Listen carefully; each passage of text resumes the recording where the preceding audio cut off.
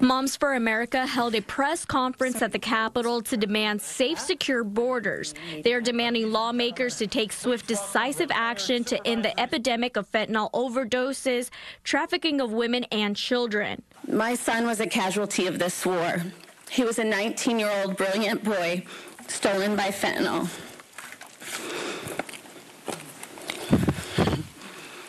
His name is Tucker Rowe. We have all these criminals coming across and just committing crimes that they just want to do. I mean, what did they take from us? They took my son for a stupid, lousy truck.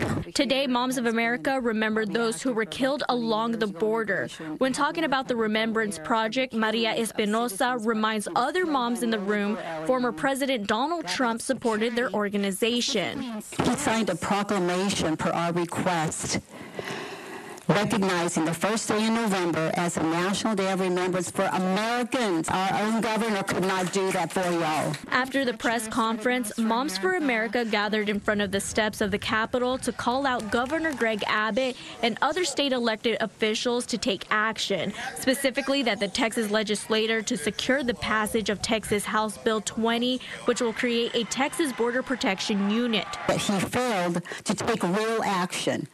I know all about Operation Lone Star, but that did not stop the invasion. They actually helped bring people in and process them quicker. Since the launch of Operation Lone Star, there has been over 350,000 border apprehensions and more than 25,000 criminal arrests. And they have seized enough fentanyl to kill every man, woman, and child in the entire United States of America.